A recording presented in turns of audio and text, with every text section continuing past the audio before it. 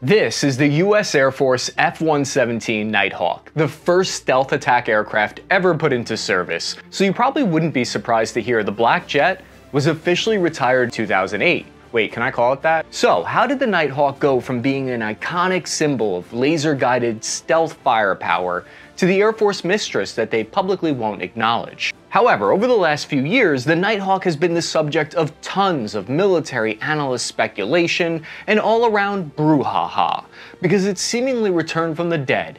Why, after all these years, is the military potentially still deploying a decades-old platform in combat in the Middle East? Lock on to that like and subscribe button and let's find out.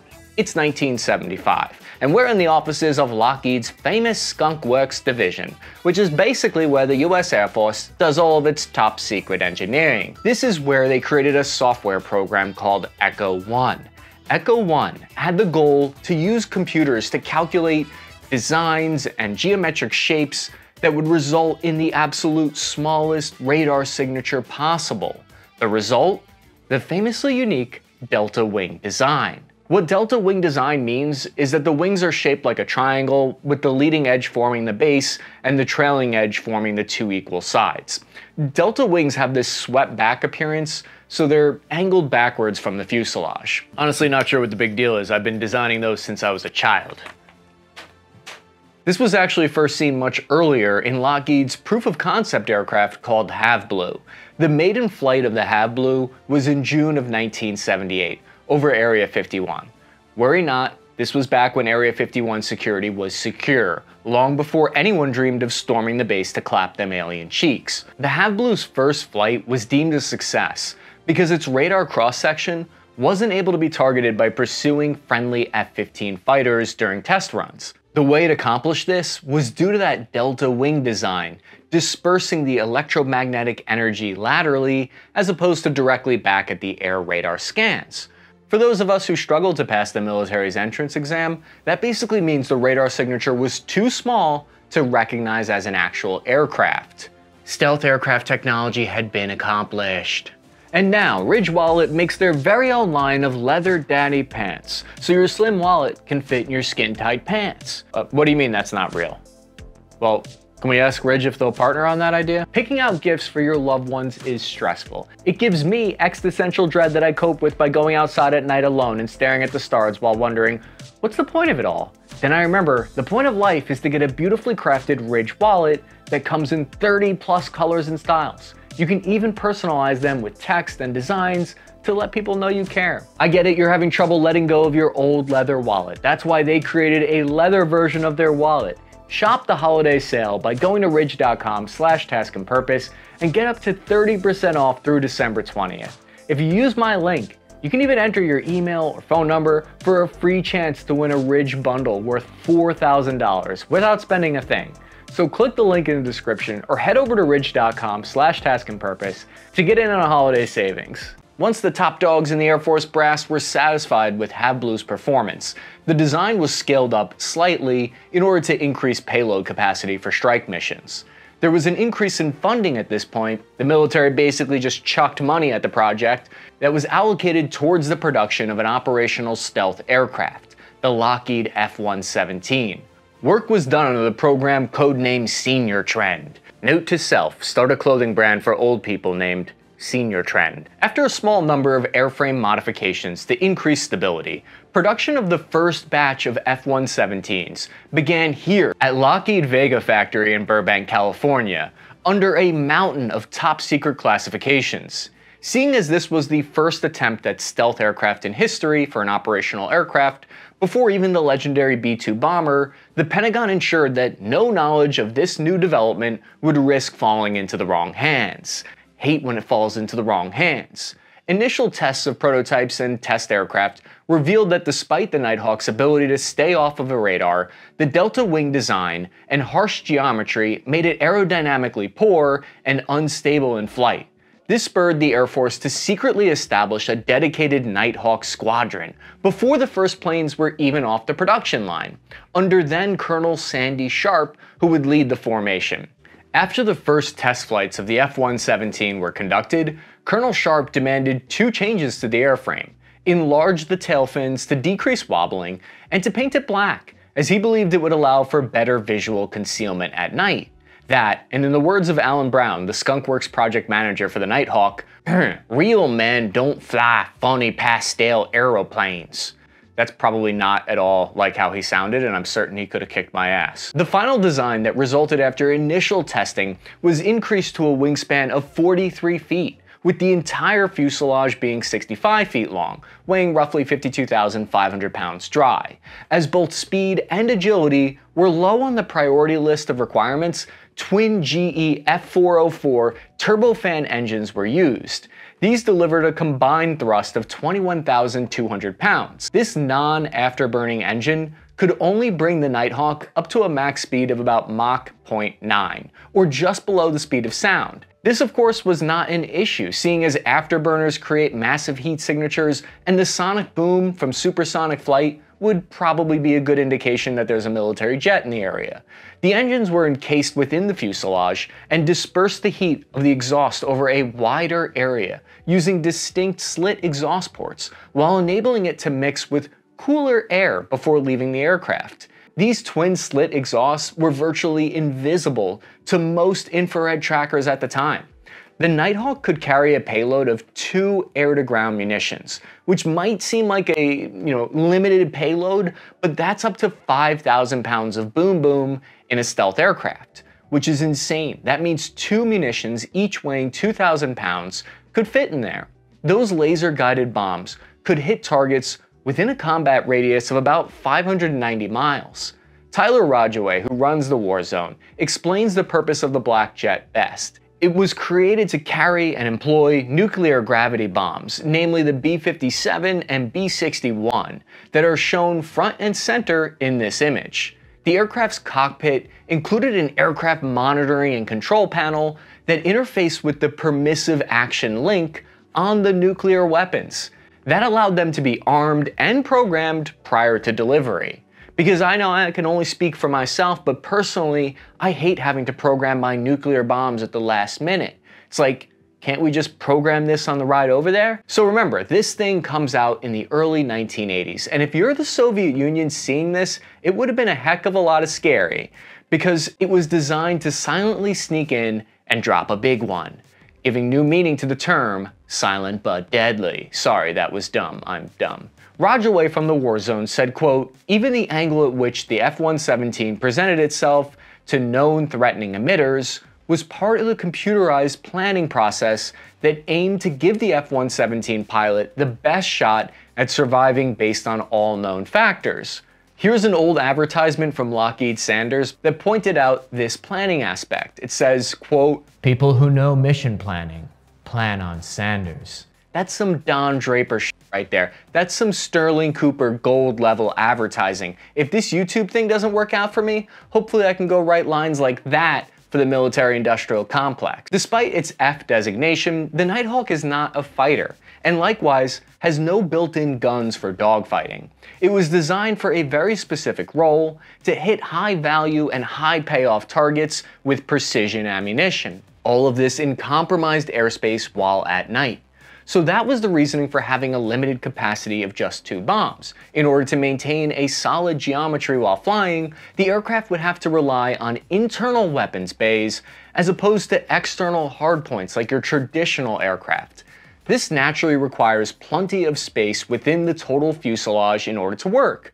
Generally speaking, the bigger something is, the bigger the radar signature. I know. Straight up dropping wisdom bombs on you right now. After the initial increase in size, it was determined by the Air Force that any additional surface area would create a dangerously large radar cross-section on the plane, meaning additional bombs couldn't be carried. Targeting for these bombs was achieved in a very unique way with onboard infrared cameras that were nested within the belly of the aircraft, which would be used by the pilot in order to actively guide rounds all the way up to impact. Unlike most planes, it did not contain a radar for scanning or navigation, relying instead on an accurate inertial navigation unit, or INU, which detected the angle and speed over time of the aircraft, which was then displayed on a digital map overlay inside the cockpit instead of a traditional GPS. This is actually a huge capability because many bombers require you to have a separate spotter on the ground to laze the target, which means you need special forces behind enemy lines with laser designators inserted close to the target, which is risky.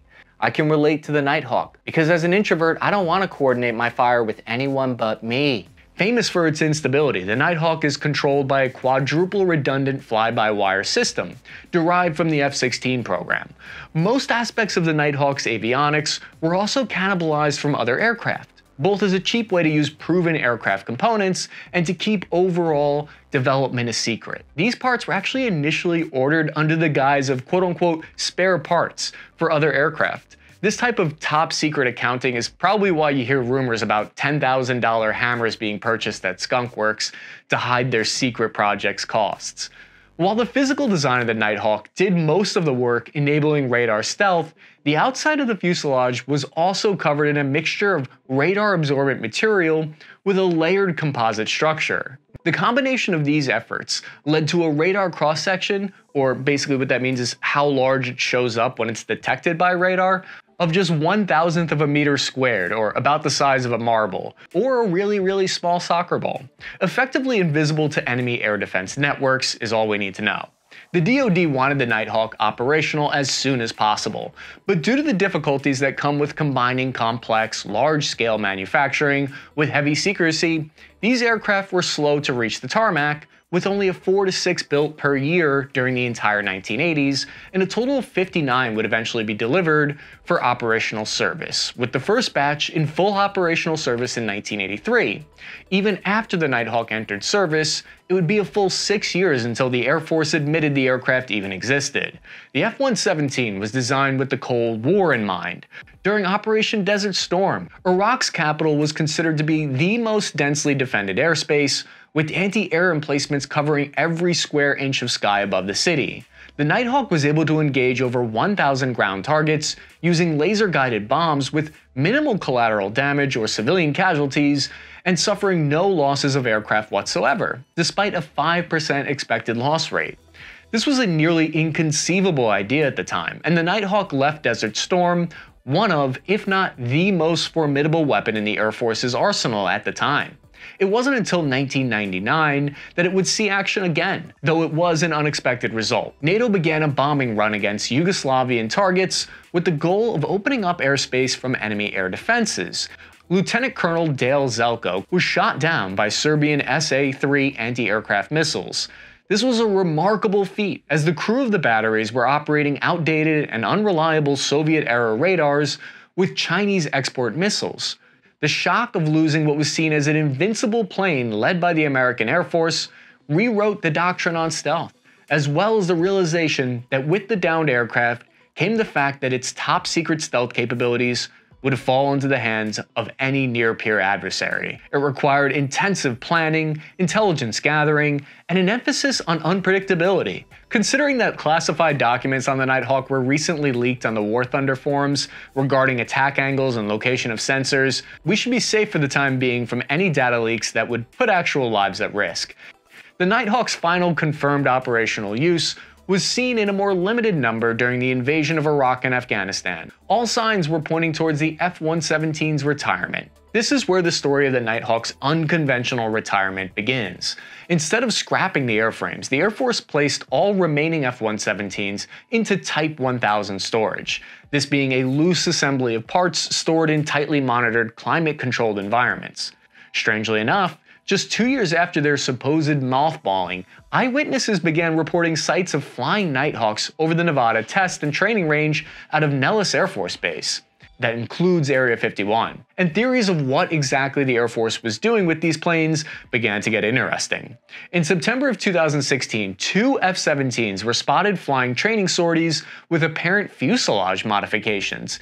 In 2021, the Air National Guard admitted that they were actively using these planes to simulate cruise missiles. So the F-117s were being used as surrogates for cruise missiles. This is because cruise missiles usually fly low to the ground and have a small radar cross-section and low infrared thermal signature. What that means is they're tough to spot.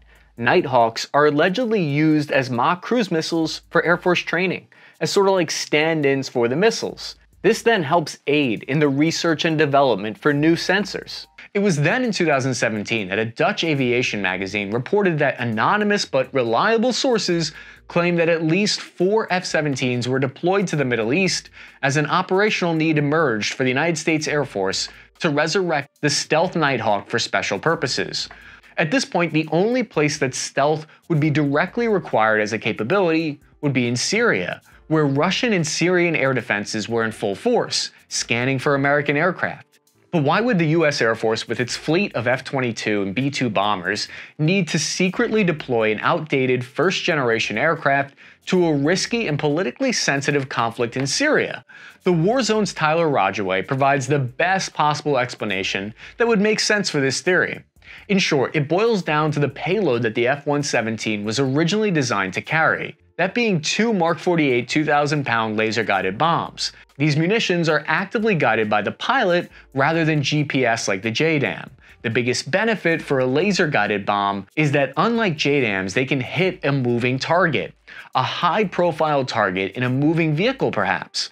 According to Tyler Rodgeway, with the retirement of the F-117, the United States Air Force gave up the ability to drop laser-guided bombs from a stealthy platform that was capable of designating its own targets. While the B-2 is very capable of delivering these types of payloads, there's only a handful of them in service, and deployment of them to the Middle East would not only be astronomically expensive, but because they're our highest level strategic bomber, would raise all kinds of alarms that the United States was planning intensive operations within the region. The F-22, on the other hand, while more widely available and capable of evading detection, lacks the capacity of laser-guided munitions. The F-117 historically navigated with its own inertial guidance system and almost always at night, meaning Russian GPS jamming, which was prevalent in the area, would have no effect on the aircraft's ability to navigate to and from the target. Finally, the Nighthawk was just old, and its stealth properties were well known by adversarial militaries at this point. If an aircraft were to be lost and not recovered, there'd be no loss in modern stealth technology to an adversary. While the idea of these planes in combat is still just a rumor started by the Dutch, what we do know is that between 2008 and 2019, despite numerous congressional laws requiring it, not a single F-117 was dismantled. Since then, more and more of the aircraft have been seen with increasing frequency. This coincided with an order by the Air Force clearing the F-117 for aerial refueling by the KC-135 aircraft and forward deployments to Myanmar and supporting US carrier groups off the coast of California. Finally, in January of 2022, along the Saline military operations area, an F-117 was spotted during low-altitude maneuvers alongside an F-35, both sporting a chrome finish. This chrome finish has yet to be acknowledged by the Air Force, but it's likely testing material for future aircraft coatings. The F-117 is like that awesome substitute history teacher that shows up out of nowhere every once in a while, pops on a great movie like Saving Private Ryan, and asks for nothing in return. Someone by the name of @StinkJet on Instagram even captured images of the Nighthawk flying a low-altitude pass through the upper Mojave Desert region of California in 2023. Oh cool, StinkJet was my squad's old nickname for me. It ripped through what's called the R-2508 complex and Sidewinder low-flying route, where the US Air Force top pilots train. It's over 450 kilometers across, with 13 alphabetical waypoints, where the F-117 is permitted to fly as low as 200 feet above the ground. It was developed to standardize low-flying tactics for jets, in order to avoid anti-air systems and so they could get close enough to the target to shoot them, and it was also made for that dope scene in Top Gun 2. With all of its recent resurgence in operational use showing up on everyone's radar again, or maybe I should say not showing up on everyone's radar, is there a chance that the Nighthawk would actually be a viable platform in 2023 against a near-peer military like China? Unfortunately for retro aviation enthusiasts, not likely. So the Nighthawk was designed to defeat older monostatic radars by reflecting the signature away from itself. Now, with the rise of passive bistatic or multistatic radars, those deflected signatures would be detected by adjacent systems. Secondly, while the F-22 and B-2 couldn't truly replace the capabilities of the F-117, the F-35 can, and outpaces the Nighthawk in every category, China especially has made serious strides in its deployment of stealth detection technology, which operate on lower band frequencies that the Nighthawk would specifically be detected on. But the PLA's go-to air defense system, the JY-14, would unfortunately for the Nighthawk easily pick it up and allow for quick targeting. Combine this with the slow speed of the aircraft and lack of defensive capabilities, these aircraft would go from mothball to fireball very quickly. The Air Force openly published a request for future F-117 maintenance and logistics support services. At this point, the F-117 is joining the ranks of other legacy Air Force projects that seemingly will be living forever, albeit way cooler looking than the B-52. Thank you guys for watching. Hit the like button if you liked the video. I'm your average infantryman, Chris Cappy, and I'll see you guys again soon.